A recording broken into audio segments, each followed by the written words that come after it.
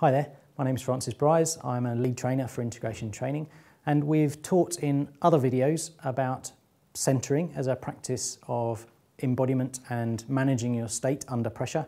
And here's another way of working with centering that involves a slightly different idea. Many of the versions of centering involve a lot of relaxation. This one involves some, but also involves tone. So it's a slightly different angle. This one I call EROS.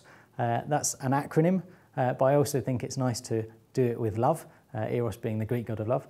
So the acronym is expand, relax, open and sink.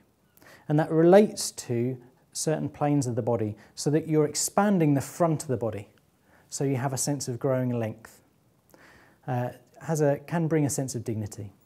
Then you relax the back of the body, right from the forehead over the back and down the spine. You relax that line.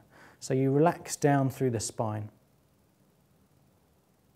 And then you open the lower back. The lower back can get squashed and constrained. So if you can have a sense of your lower back opening up, maybe imagine like a book opening, or again, maybe a sense of expanding. So just a way of imagining it that might help you do the physical action.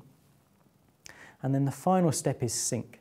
So that's sinking your weight. Now there is a practical muscular thing that happens when you sink your weight, where lots of muscles, particularly from the pelvis and the legs down, relax and allow your weight to sink, and you feel your weight in the balls of your feet and right through the soles of your feet. But it can also, again, just be something that you imagine. Use it as an image. So imagine yourself sinking a little. If you imagine you're standing on wet mud and your feet sink in by an inch, then that will possibly give you that sensation or that feeling through your imagination of sinking. So it's expand up the front, relax over the back, open your lower back and sink. And that can be very, very subtle. Or I can exaggerate it a little bit. Expand, relax, open and sink. So have a play with that one and see if that helps you find more relaxation with dignity and expansion. So if you're interested in embodiment work, either as public workshops or as an organisation, please feel free to leave comments or subscribe to the channel or drop us an email or get in touch.